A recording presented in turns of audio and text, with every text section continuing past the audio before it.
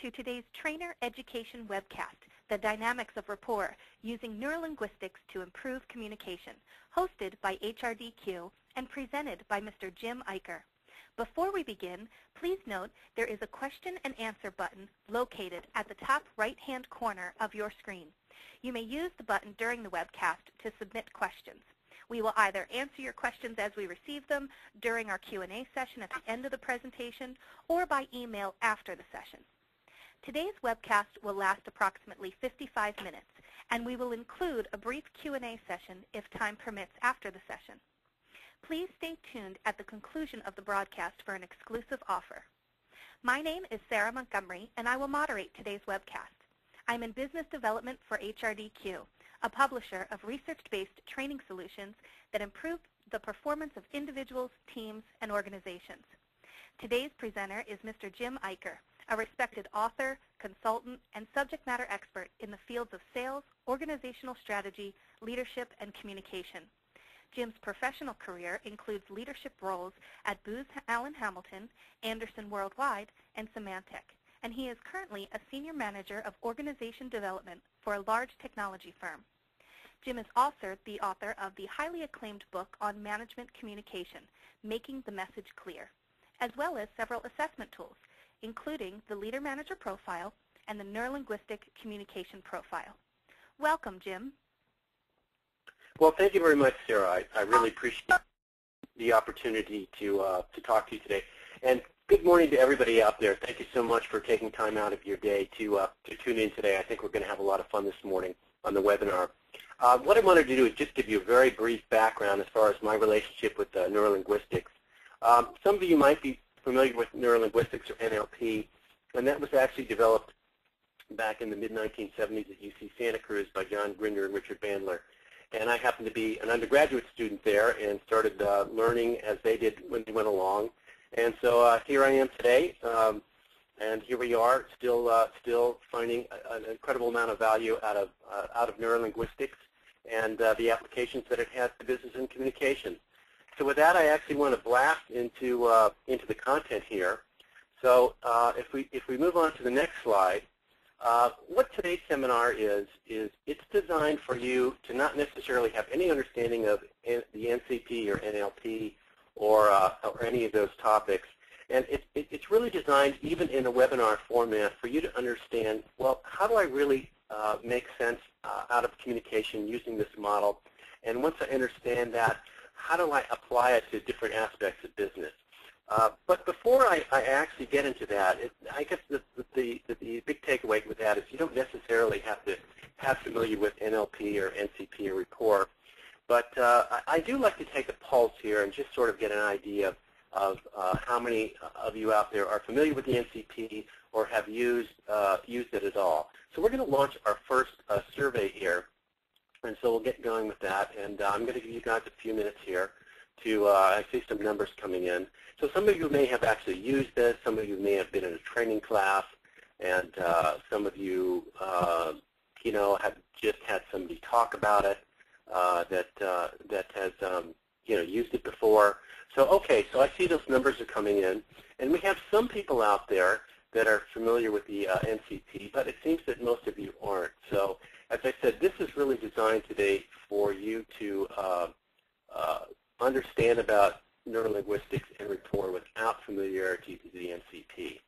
So what you're going to see on this page here is kind of a classic model of NLP that talks about how people take in information, how they process it, and how they output it. And that's actually the guts of the presentation that we're going to go through today. And we're going to kind of break this down as we go through and then come back to it at the end here. Now, one of the other things that I like to do is there's many concepts that are kind of out there in the ether in terms of being familiar with NLP. And some of them are so out there in terms of being in the day-to-day vocabulary of people in training and people in OD, phrases like rapport and mirroring and visual, auditory, and kinesthetic learning and thinking styles that you don't even know they're associated with NLP. But I also do like to get a chance here of getting a sense of how many people are familiar with Rapport. Briefly here, a lot of us have had this experience where you meet somebody and you just start naturally getting along with them, even if you don't think they would. Like maybe their politics are different, or their views are on life and religion and everything else are different, or work. But you still get along just the same. You sort of this natural camaraderie. And then a lot of us have that experience, unfortunately, maybe too often, is that you meet somebody and you go, gosh, I'm really going to get along with this person. We think about the same things, we like the same stuff, and a few minutes later you go, you just don't want to be around them anymore. You can't stand them. Fortunately, I hope some of you don't work with people like that, but sometimes you do. So what's going on here at sort of an unconscious or intuitive level is this idea of rapport. It's this process that goes along here. So again, I want to take a quick pulse and see how many of you are familiar with the concept of rapport. So I'm going to give you a few minutes to get some of this data in here. Okay, I see out here. This is very interesting because that's why I say these concepts are for lack of a better phrase, are sort of out there in the ether. And so I see that almost all of you out there are familiar with the concept of rapport, even though you might not have used the NCP. So what we're going to do today is kind of show how those fit together in the NLP model, and I think that'll be of great value to you. So with that, what we'll do is we'll move on here in a second to the next slide, and let's start to put this here in a context. So we all have the experience of what I call first contact, or what we are familiar with in communication, really the first impression here.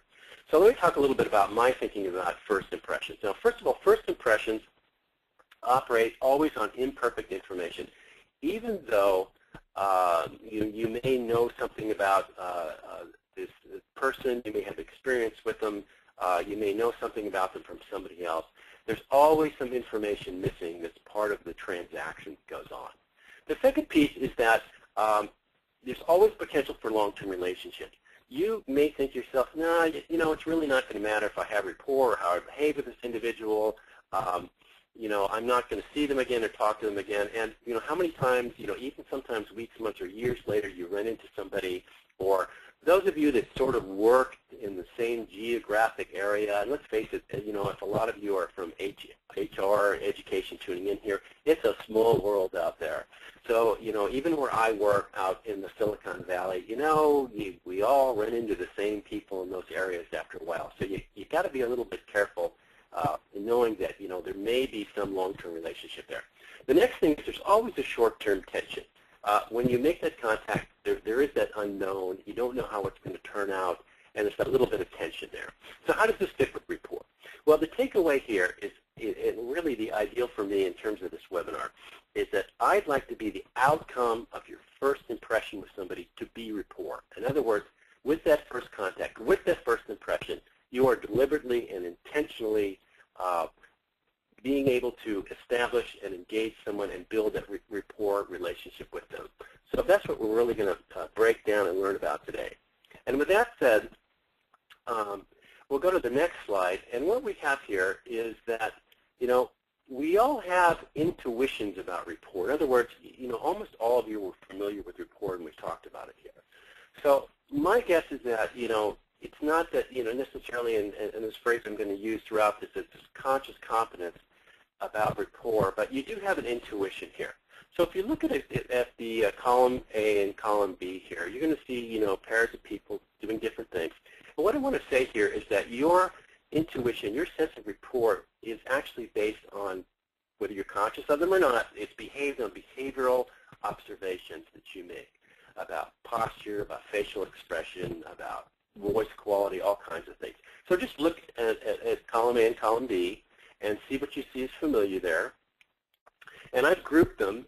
Now, this is just my grouping, so I'm just asking you to look at it. I'm just going to talk to you about my intuitions or my sense of this, is that I think, the people in column A are in rapport, at least when you compare them to the people in column B. So what's going on that's the same or the difference? Well, you do see, and we'll talk about this term later, you do see some what we call mirroring behavior. The posture is kind of similar, but the facial expressions are different in each one. And actually, in some of them, the body posture is a little bit different here. So the idea here, as you look at these and ask yourself, what are the similarities and what are the differences, is what is going on here to indicate rapport or not? earlier was this idea of conscious competence. So basically, if you have an intuition and it's correct, what is kind of underlying that is most of us go through life with what I call unconscious competence. In other words, if you get it right, 50% of the time or more, you're going to do okay, all right?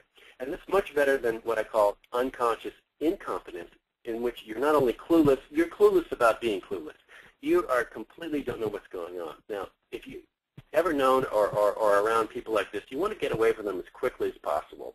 And what we're trying to move you here in this webinar is to what I call conscious competence. In other words, you know what's working, you know why, you know what's not working, and you know why, and if it's not working, you know exactly what to do to make it work. So I guarantee you that at the end of this, in another 45 minutes, you're going to have a much better sense of that than you had coming in here.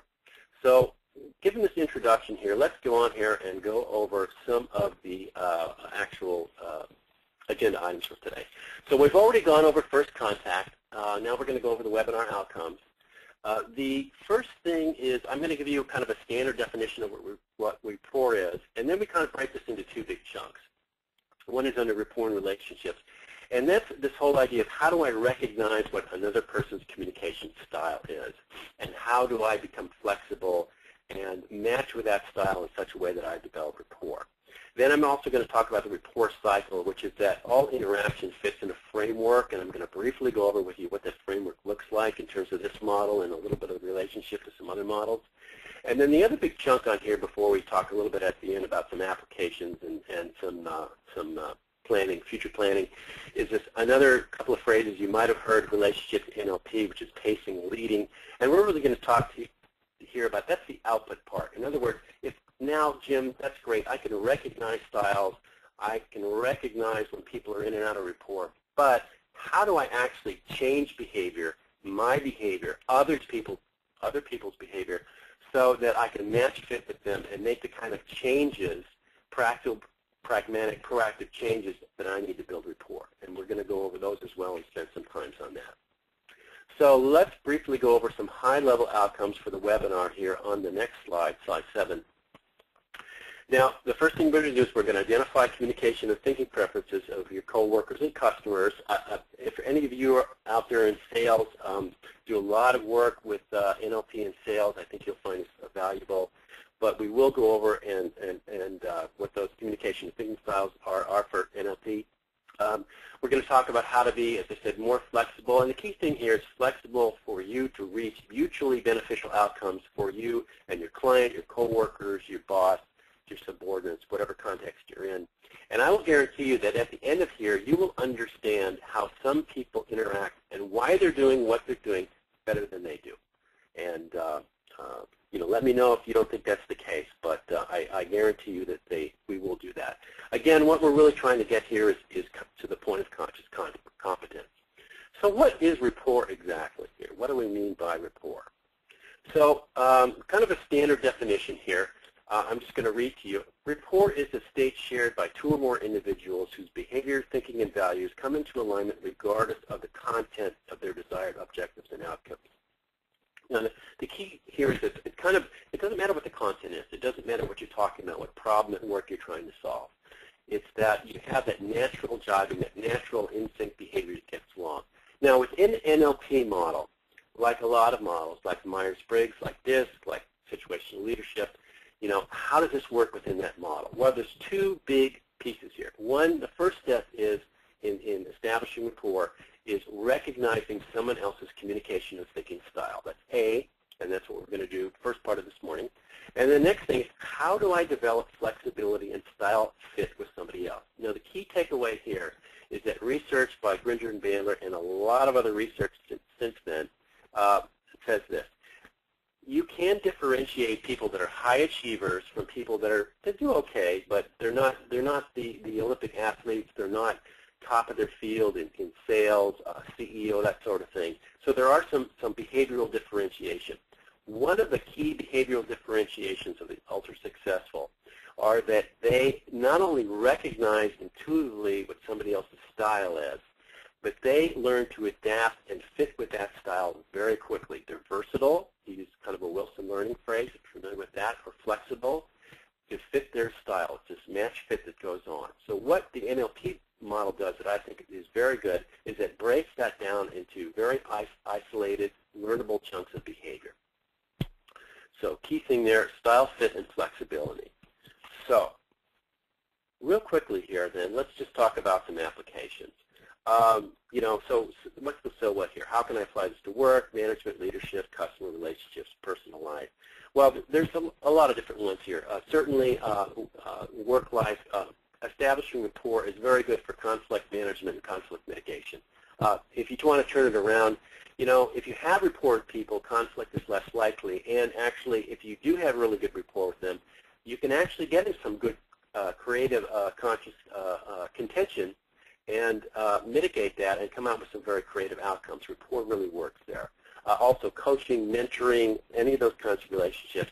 And very important, not just in management, but for those of you that are in sales, it is impossible to close a deal without rapport and trust. And rapport really fits into building trust with people. And as I say, it's impossible to close a sale without rapport. So very, very important in that sense. So we have a number of applications here. So what does this look like in the NLP model? So let's take a look at this on the next slide. Now, all of the, and I'm assuming all of you out there have used various instruments and various models, whether they're from HRDQ or somebody else, and all these models have components. Myers-Briggs, the pieces of that, situational leadership, DISC. Now, in the NLP model, like when we ask, recognize styles, Jim, what does that mean? Fit and flexible to what exactly?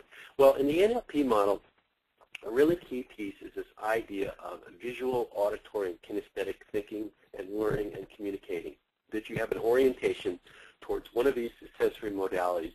And that's actually what makes up your style, and that's actually what you're fitting to when you go through that. So the big question here as we launch into this is, that's great, Jim, I get it, styles based on this visual, auditory, and kinesthetic, but how do I know? Hey, it would be great if I could just go around and give everybody an instrument and they could answer it and then I could take a look at it, analyze your style, and come back and communicate with them. But that's not the way it works. We're in real time. We've got real-time stuff to do. What is going on out there in which I can just pick up on what the style is so I can recognize it and then eventually become flexible and versatile enough to fit with another person's style.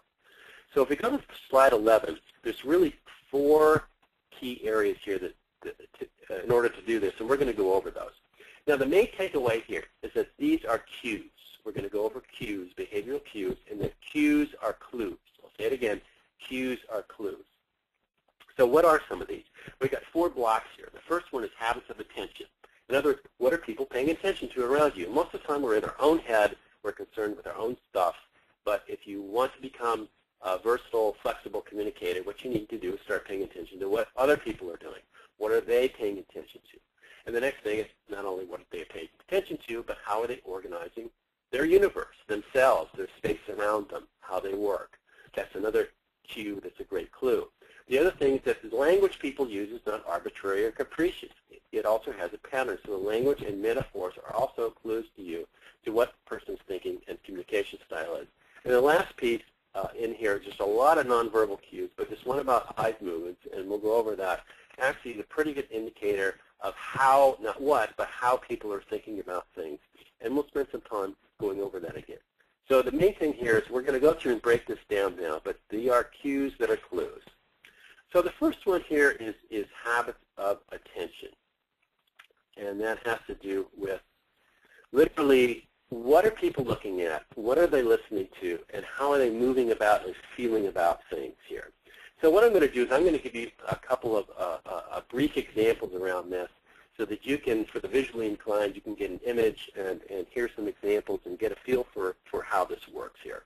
So this is kind of a generic example as we go along. It's not really a business example per se, unless you're a particular kind of salesperson, but we'll try this one out here. So what we're going to talk about is buying a car. So if you could imagine here, it's a car showroom, and cars are on display, and you're the car salesperson, and in walks the visual buyer. And the visual buyer walks up to the car, doesn't get too close to the car, kind of gets a little bit close to the car. Usually arms may be folded, okay, not going to be touching anything, and they're going to be eyeing the car. They're not going to be saying anything, not going to be asking any questions, right? And they're going to kind of walk around the car, right? Look at the car, just kind of size it up, and then they're going to stop for a moment, usually by the driver's side, and they're going to look up, kind of look off a little bit, and what are they going to be doing? Now, some of you out there that have either bought a car recently or visual going, I know what he's talking about. What you're doing is you're actually making a picture of yourself in the car and asking yourself, how cool would I look in this car? That's one of the checks that you have, all right? So that's the visual buyer coming in, looking at the car, not only looking at the car and looking at the inside, but imagining what they would actually look like in the car with having other people look at them, okay? So it's not saying that all visual people are narcissistic. It's just the way that things work. So now you're in the car, you're in the sales room, and you're the car salesman, and now you have the auditory buyer coming in. So the auditory buyer comes in and really doesn't pay attention too much to how the car looks. As a matter of fact, may not spend a lot of time on the outside of it. May actually flick a couple things with a finger, or the old thing about kicking the tires. That's a little bit more of a kinesthetic thing. We'll get to that. But what do? Well, they actually get in the car. What's one of the first things they do when they get in the car? Well, if they can, you know, if it's outside, they'll start it up to hear how it sounds. They may turn on the radio. They may turn on the air conditioning. They may check out the turn signals, how they sound. And the auditory buyer will also do something kind of strange, is they will sit in the car for a moment, just completely still with nothing on. And what are they doing? They're listening to the silence in the car. They're getting a general sense of the acoustics. And the visual people out there, if you've ever had like a husband or wife or significant other that's done that in the car, and you've wondered what are they doing in there, now you understand there actually is a reason to do that. So now we have the kinesthetic buyer coming in. What are they doing? Well, they literally may kick the tires. And when they do something, a lot of times it actually freaks the car salesperson out, particularly if they spent the last 2 hours polishing the car, is they actually put their hands on the car and sometimes will walk around the car with their hands on the car, entirely around the car. Right? They're actually getting a sense for the size of the car, not visually, okay, not by asking questions like the auditory person, you know, how does this work? That's the other thing the auditory person do. They'll ask a lot of questions or getting a lot of data. They actually are spatially feeling how big it is. Then they'll get inside, they'll bounce up and down on the seats, they'll put their hands on everything, get a sense for the controls, rub their hands over the seats, the headrest, all that kind of stuff. Maybe even go sit in the back. A lot of times they'll actually go sit in every seat in the car, and even if it has, you know, a fold-up seat, if it's a minivan or something, we'll go sit in that as well. So what it is here is these cues are all around you in terms of what are people paying attention to? Are they looking at something? Are they listening to something? Are they moving about here? So that's the first key thing. So the next thing is, okay, that's great, Jim. That's, you know, the visual, auditory, and kinesthetic orientation. But what about this idea of how people chunk information? Now, chunking, some of you might have heard of that term. That's another term that came out of NLP. How do people organize their experience? You know, they have different ways of organizing it here. So, you know, this is, again, we've got two styles here. So the information comes in visual, auditory, and kinesthetic. But once it gets into the head, what's going on here? You know, do people do things in a serial way, sequence one step at a time, step by step? Give me the details. Let's go through it one by one. I'm very focused on the task. Or are they kind of scattered parallel, like to do a lot of things at once, go back and forth on stuff, very relationship-oriented? So let's give an example here. And again, these patterns are all around here. So I'm going to give, again, a couple of kind of non-work-related ones. So some of you out there, you know, I'm going to go into your house, you know, hopefully you introduce myself to you, and I'm going to walk into your kitchen. And I'm going to go and inside your kitchen, I'm going to look for a very particular thing. The first thing I'm going to look for is the spice cabinet, okay? And some of you, you know, it's interesting, you may not have a spice cabinet, but one of two things are going to happen. I'm either going to look for the spice cabinet, and it's either not going to be there, or I'm going to open a cupboard or drawer, and there's just stuff everywhere, you know, not in any particular kind of order. But some of you out there, I'm going to open a drawer or a cupboard, and they're all going to be there in alphabetical order, right? Maybe even sized in the same way. Some of you maybe even go so far to only buy one brand because you're visual and left brain, so everything's got to look exactly the same in exactly the same order, all right? Now, another thing that I might do is then I might take it upon myself to go upstairs into your bedroom. And when I do that, I'm going to go for the sock drawer, all right? And as I approach the sock drawer, one of two things is going to happen.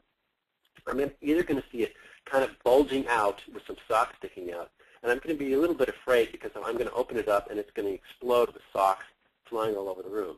Or I'm going to open it up and all the socks are going to be there, all in order, by size and by color. All right? So that's another indication here. You see, you've got different examples. You know, you might think that's kind of funny, but those are cues around you. Now, interesting thing about that is those of you that have kids, and if they organize things in a parallel way, which young kids often do, they kind of, a lot of them start out that way and kind of evolve into the serial thing, is they've got their socks and clothes everywhere, all over the room, drives you insane, but that's what they do, all right? But if you ask them, Johnny or Susie, can you find the green socks that you wore 3 weeks ago to the soccer meet, they'll be able to go into that pile, crawl under the bed, and pull out that exact green sock. So is it organized? Yes. They know exactly where it is. It's organized spatially, but it's organized differently. It's not all in a nice, neat order. Now, there's lots of these cues around here. Not only do you have the visual, auditory, and kinesthetic cues blasting you, but you've got this stuff. How does somebody's desktop look? You know, is their office neat? Is everything stacked? When you open their file drawers, do they barely open because they're so stuffed full of stuff, or in order? Another big one I have is I sit and watch when people boot up, and I look at their I look at their desktop, and I don't mean to be critical of all of you. Again, it's just a style. Some of you, the desktop is totally clean. There's maybe like 4 icons on it, all right? Some of you, there's so many icons on it, you can't even see your screensaver anymore, all right? So again, that's more of a parallel way of doing things. So these cues are all around how people dress, how they organize their space, their files, everything. So again, that's sort of the second big cues here, these habits of organization. So let's go to the next one here. And again, you know, you get this in conversation, you get it on the phone, email is a big thing. This is actually very helpful, by the way, those of you that are in employee communication. One of the things that's very helpful with getting across to your audiences, and also particularly helpful for those of you that make a lot of PowerPoint presentations, is you have to ask yourself, am I presenting things in a visual, auditory, and kinesthetic format, and am I getting people in the left brain and the right brain, or serial and parallel way, and am I backing it up by using the words? So here again, I just want you to look at this sheet here. This is a really nice sort of a cheat sheet for you. It's got visual and auditory and kinesthetic words. So when people are talking to you and say, you know, I understand your point of view, that's a really, your idea is very clear to me. You know, very, very colorful phrase. Again, you know, visually speaking, these are not arbitrary. They are telling you how people are thinking about stuff. Or if they shift and go, hey, that sounds good for me. You know, let's sit down, chat about that, and let that rattle around in my head a little bit. So again, indicating auditory. And finally, some people go, you know, I've got in touch with that. I can really get a good feel for that. You know, I understand what you're saying, but let me go away and have it churn around in my gut for a couple of days and come back to you. So see, a lot of you that are listening here, one of the ways to indicate what your style is, even when you don't have some formal way to do it, is I'm giving you these visual, auditory, and kinesthetic examples, and some of you are going, yeah, shaking your head out there, and some of you are going, get a feel for it. Churn around in my gut? That sounds kind of strange. So that's indicating to you that that is not your predominant style, but there's a lot of people out there that are, so you need to learn to match fit with that.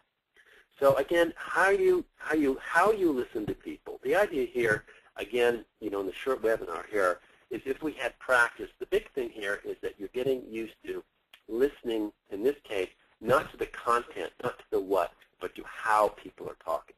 And that's a lot of learning style fit flexibility, is getting into that how things work. So let's go into this final nonverbal cue here.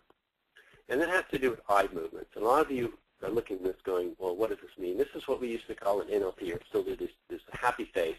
And the left side and the right side here is your orientation. So if I were, you were facing me, and you know, this is how I would do it. So let me just give you kind of an overview here. A lot of times, again, and this is not arbitrary behavior, a lot of times when you stop and ask people a question, you go, well, what do you think about such and such? What they may do is they may pause for a second and go, let's see. And you probably haven't noticed this, maybe you have, but they may tilt their head a certain way or move their eyes a certain way when they do that. Or they may go, or, okay, I get it. And they may look away for a second. Or if you ask somebody, hey, have you heard that song before? Remember that? What's that song? What's that one on the radio now? That guy, I can't quite remember that one. And they may kind of tilt their head to the side, put their head down and go, and tap their foot for a second, and then look up back at you.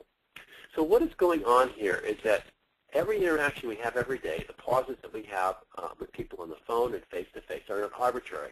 People are taking a couple of seconds, going into their heads, and doing one of three things, sometimes all in combination, but they may be making a picture in their head of what you're talking about, or they may be trying to retrieve a visual image. They may be, metaphorically going to the movies in their mind. A lot of people, when they think about stuff, they make pictures in their head, and they edit the pictures.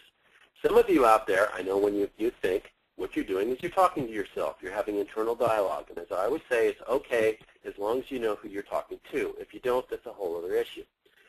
But you do have this internal dialogue, or you hear music in your head, or you have a conversation, or you have an argument, that sort of thing. And a lot of you, when you think, you look away or pull back, literally, kinesthetically speaking, and you're feeling. How does it feel? What's going on in my gut? Is there any anxiety there? And there may be some movement, some tapping, some fidgeting. Some of you out there that have kinesthetic kids, what's going on in class when they fidget and move is they're actually calculating and thinking about things kinesthetically. The problem is, if your teachers don't know that, they just think they're being fidgety and not paying attention, but they actually are paying attention. So as adults, we all do the same thing. So here again is another set of cues. Now, how would these work real quickly here before we move on here? One of the things that you want to do with this one, and a little bit later you can incorporate it into when we talk about mirroring, is you want to either get in a position someplace like lunchtime or some restaurant or something where you can watch people and not have to be involved and just watch them interact. And you will notice that they're pausing and looking away and looking in certain directions. And these directions, without going into the detail here because we don't have the time, but they do indicate generally whether people are making pictures in their head, talking to themselves, or having feelings. And this is very powerful information in terms of somebody's style here. Like when I talk to people that use this, a lot of times I'll just say, they'll look away and I'll just ask them, I said, well, what picture were you making in your head? And they'll come right back to me and say, well, I was having this image of so-and-so. Okay, so let's try to put a wrap around this. And what we're going to do is we're going to have an exercise here on the next slide. But let me set you up for this here as we go through here. So here it is here. So before we launch the polling question, let me give you a setup for this. So I'm going to have you think about solving a problem. And you've got, three potential answers you can have for this. If you've just been put in charge of a large project, usually when we're told or asked something to do at work, we have a first reaction. Now, some of you may visualize the project plan. In other words, you're going to have some Gantt chart or PERT chart, some image about something in your head.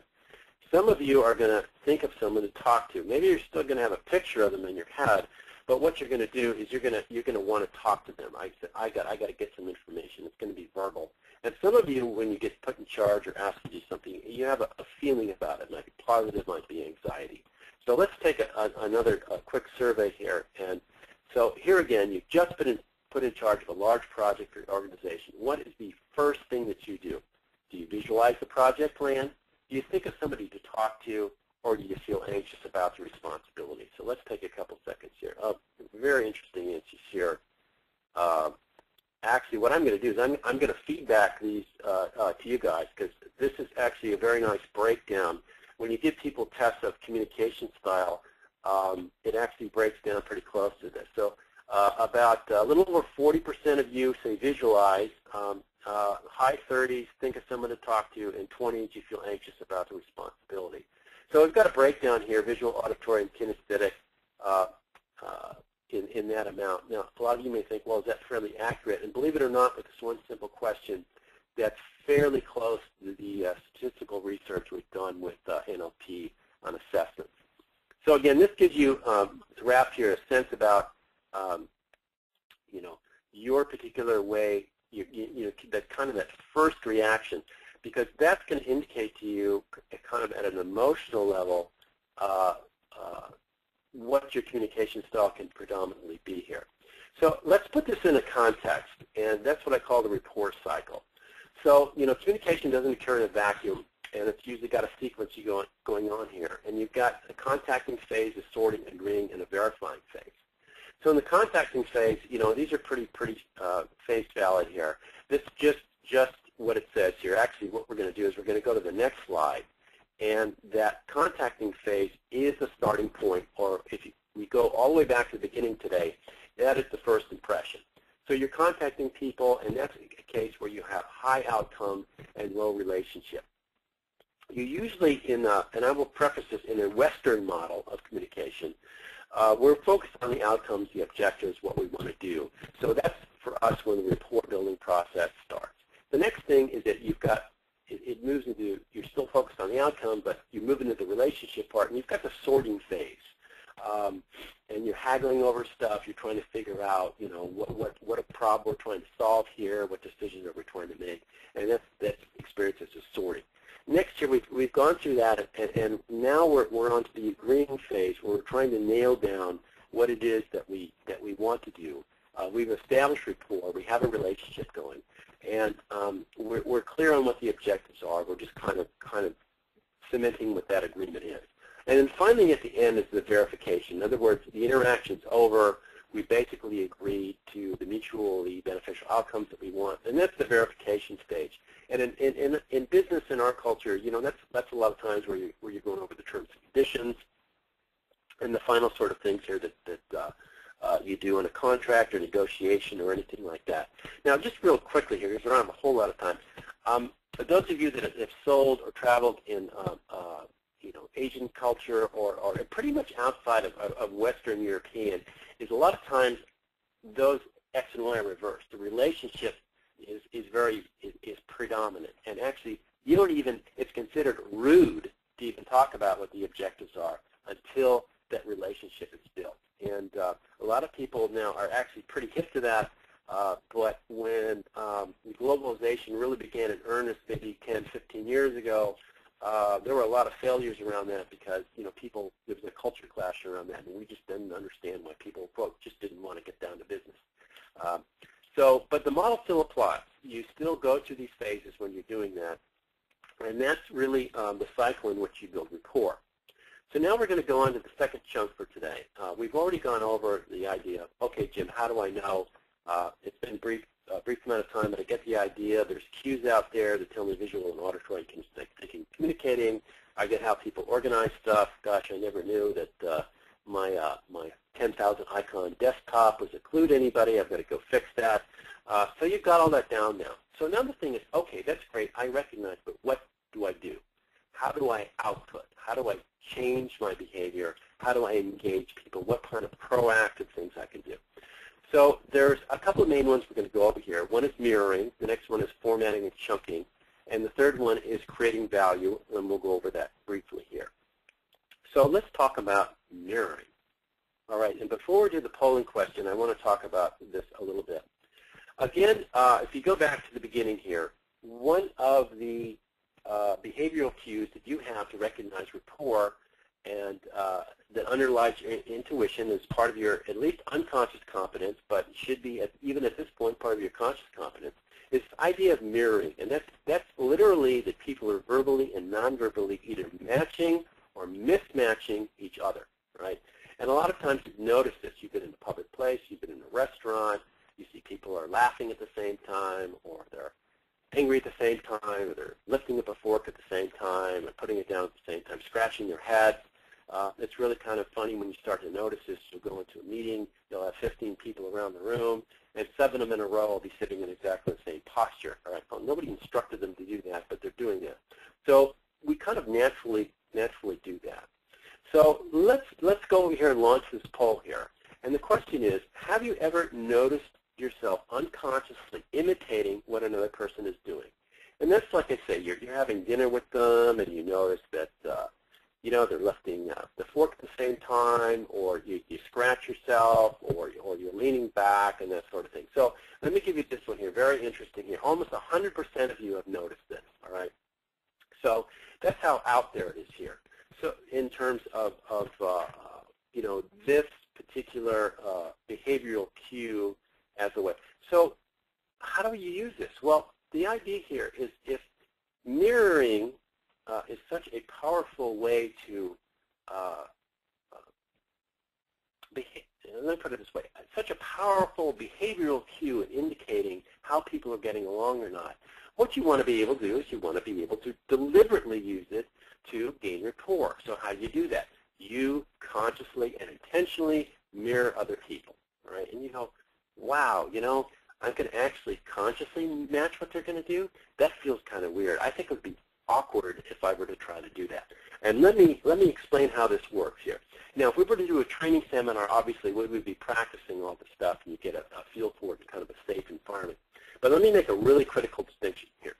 Mirroring is not mimicry. You do not mimic what another person does. You're not Marcel Marseille being a mimic, doing exactly what they do. That not only does not build rapport, that will kill rapport, right? Because that jumps up into people's consciousness, and they notice what that is, and it breaks that is.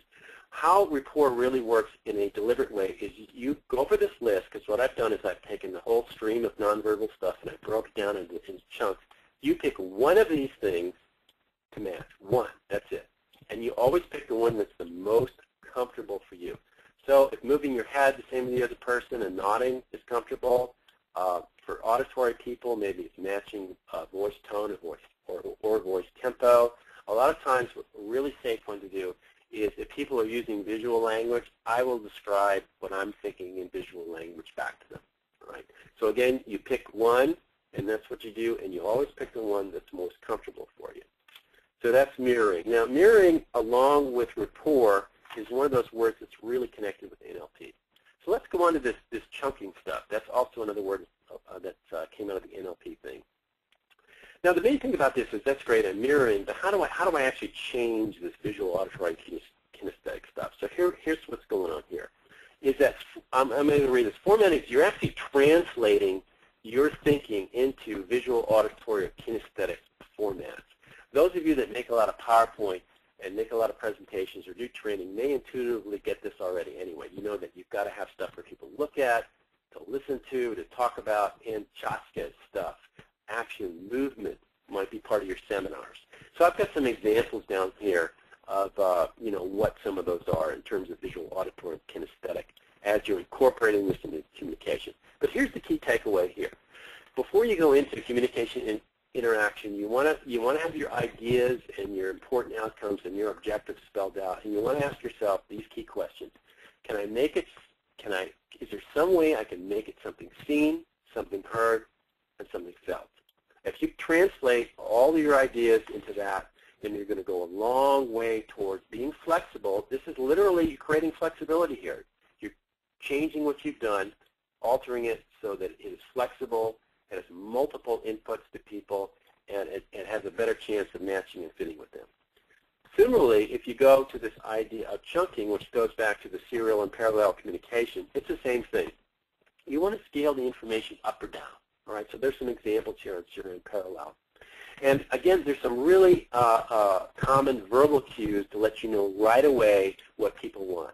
If you're talking to people within the first 10 or 15 seconds, they're usually going to go in one of two directions. They're going to say, make me a list, let's go over this one by one, can you give me a breakdown, what's the details? Or they may turn and say, okay, spare me the details, what's the bottom line? I want the big picture, let's get to the main point here.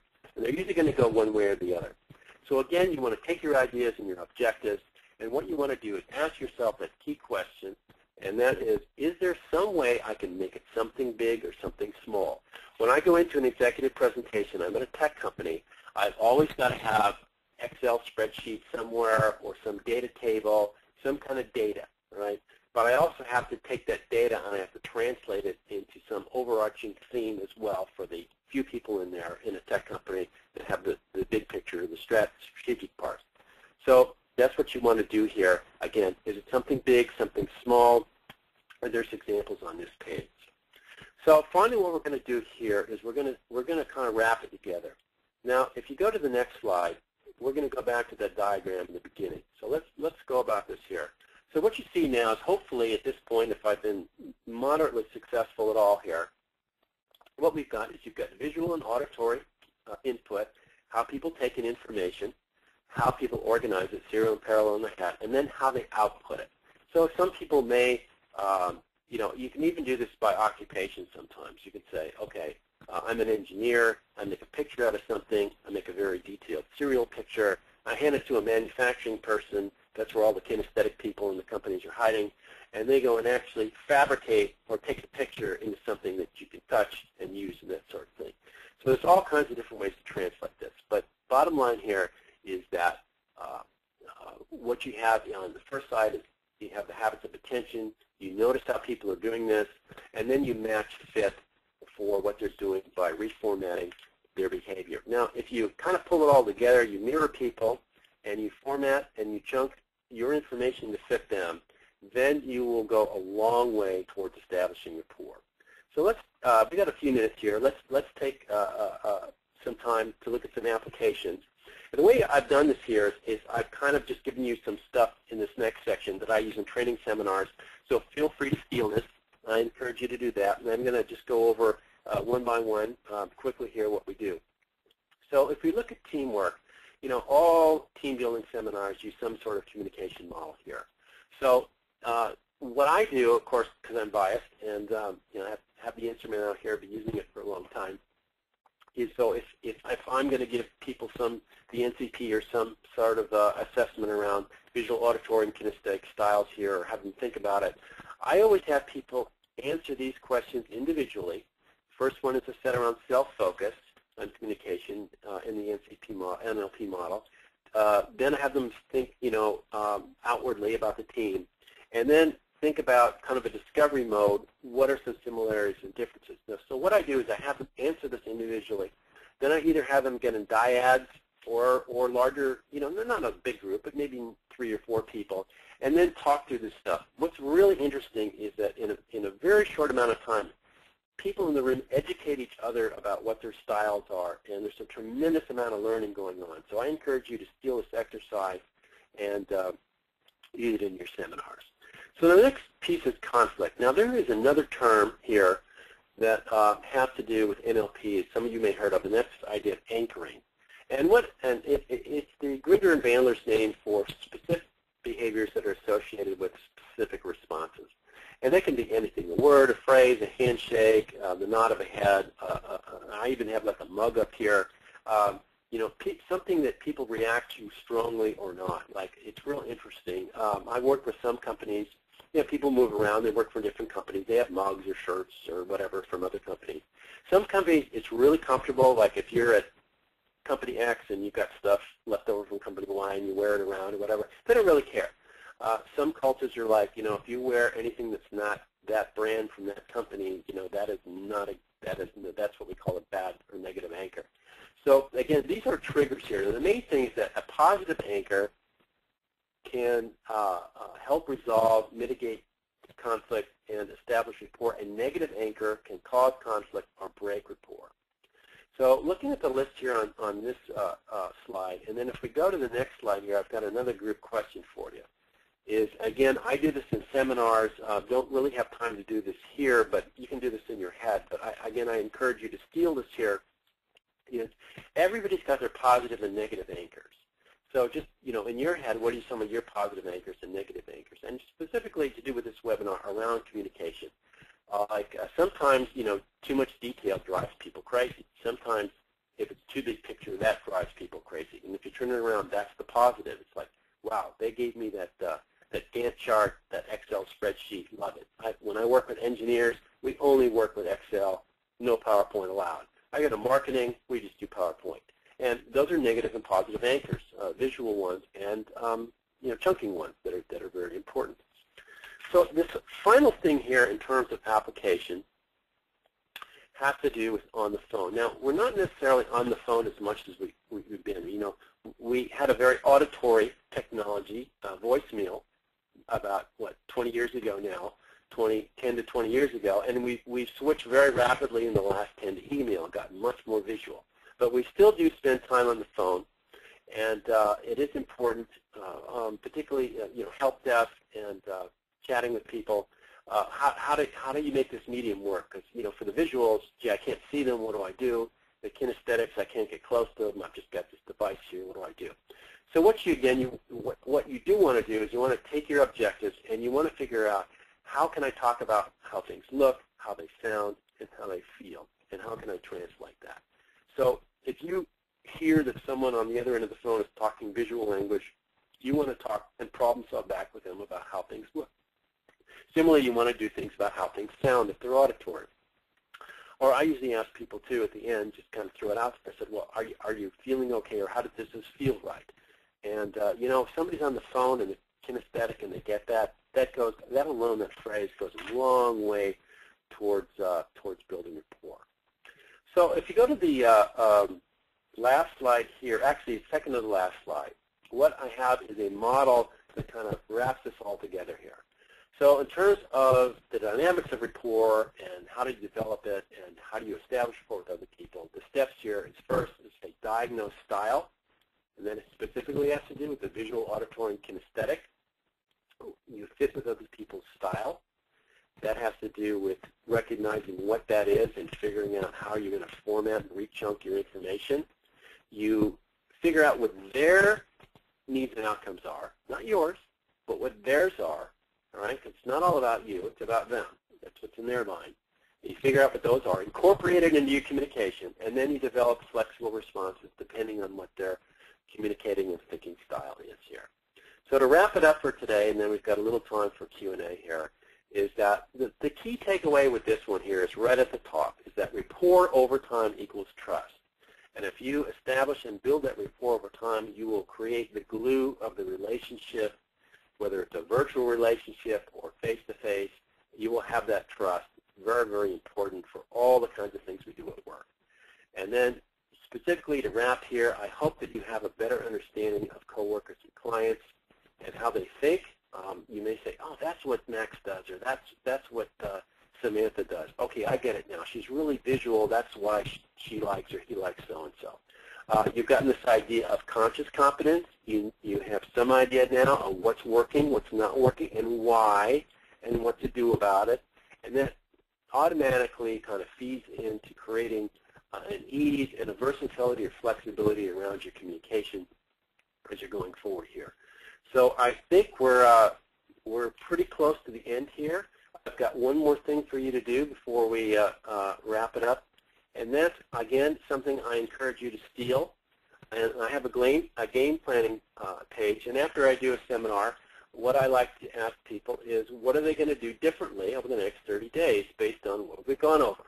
So the way I set this up is the start, stop, and continue. What are you going to start? What are you going to stop? And what do you continue? What outcomes? What do you want to get out of that? And it's not just, hey, I want to do this, but why are you going to do this?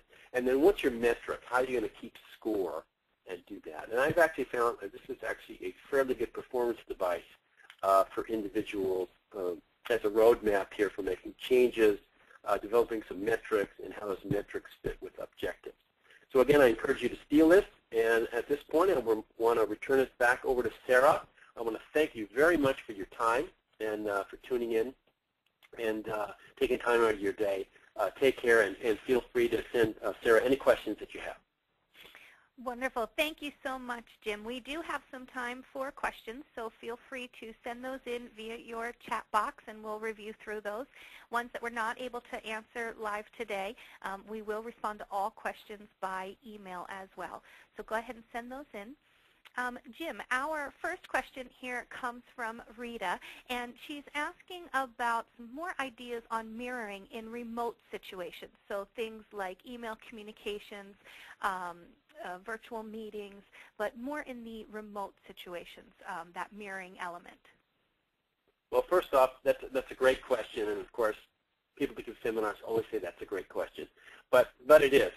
You are, let me be honest with you here, you are limited, obviously, especially now with, there's so much globalization here and remote management and that sort of thing.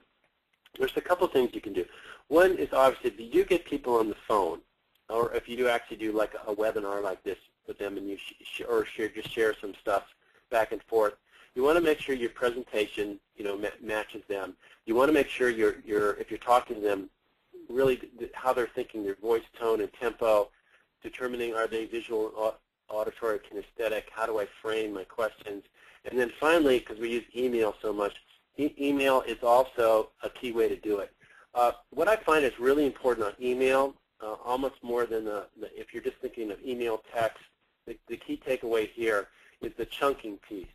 Not so much visual, auditory, and kinesthetic, because by its nature, it's visual. I mean, if images help or presentations help, if something to look at helps, obviously attach that to the email.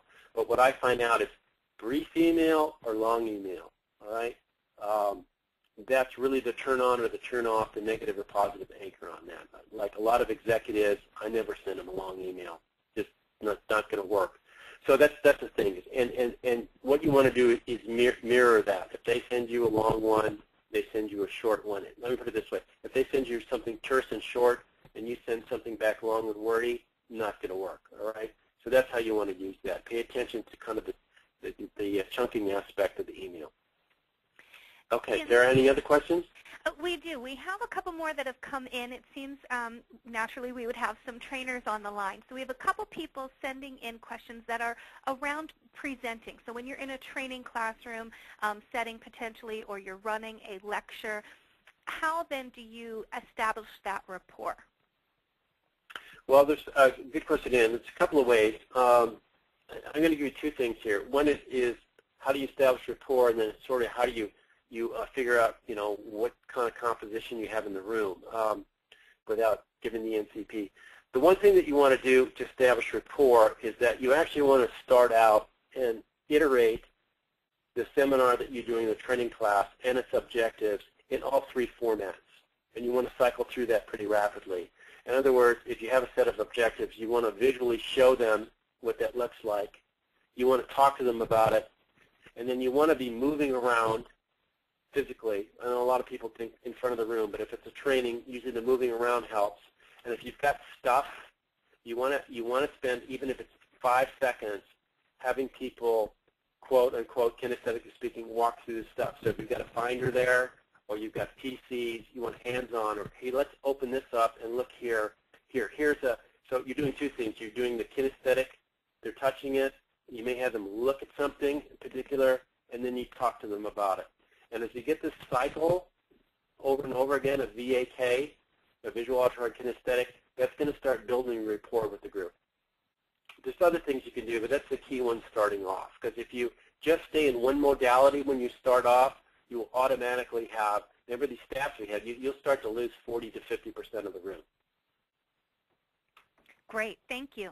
And then our last question, we've had a couple variations of this question come in, so I'm going to kind of summarize it a little bit. But people are finding that in their work life versus their home life, they're noticing different trends, whether it's how they take in information, or they organize information, or they produce information, that there is a difference between that, what they see in their home style versus their work style. Is there anything you could do to kind of speak around that a little bit? Yeah, that is a great question. I'm smiling here, you can't see it. So, but like when you're at work and when we're talking about stuff at work, and actually one of the questions, if you ever give out the NCP, this exact question will come up, I would say 100% of the time. How you communicate at work may be very different than as soon as you get in the car or the train or whatever and go home. It may be a 180. You may be really left brain at work and right brain at home, or vice versa. Most people get a whole lot more kinesthetic when they go home because they can feel when they go home. They can relax, or they got kids, or whatever. So just one thing I want to say about that is that it will be different, all right? And that's not unusual. It's not right or wrong. It's just different if you notice that. But with that in mind, then you've got to think that the takeaway here is my rapport strategy for home may be very different than my rapport strategy for work, because you've got this other little unit there, even if it's just your dog, and it has different requirements than work. But yes, that switch is very common. Wonderful. Well, thank you so much, Jim. If we did not get to answer your question, you will receive an emailed response directly. Feel free to contact us with additional questions or feedback on today's webcast. And we do have an exclusive offer. You will receive 25% off any Neurolinguistic Communication Profile product at our website, HRDQ.com. Use the coupon code NCPWebcast. It's all lowercase with no spaces. We do appreciate your time today, and we hope you found today's webcast informative.